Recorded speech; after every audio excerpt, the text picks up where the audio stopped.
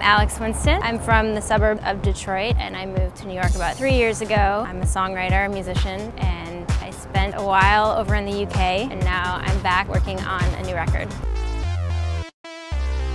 When I started skipping school to work on music, I think that's when I knew, and when I had the conversation with my parents about college and not going to college, that was when it became a profession, not just a hobby anymore. My parents are awesome. They've been so supportive, but you know, your parents want you to be secure and okay, and it's not necessarily the most stable of careers. My mom enrolled me in opera. I learned a lot. But I think I kind of had to unlearn a lot of that to find my own sound because everything was proper. And don't get me wrong, it's beautiful, I love opera, but I kind of had to learn that sometimes the most beautiful thing isn't perfect. But just realizing that it's okay to mess up, I think is how I developed my own sound.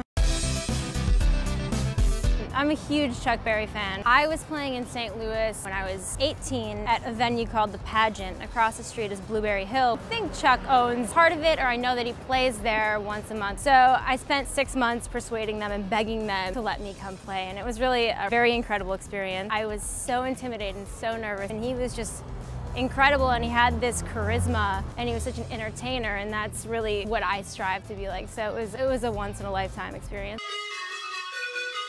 I'm Alex Winston. I am a singer and I'm from Detroit, and you are watching MTV Iggy.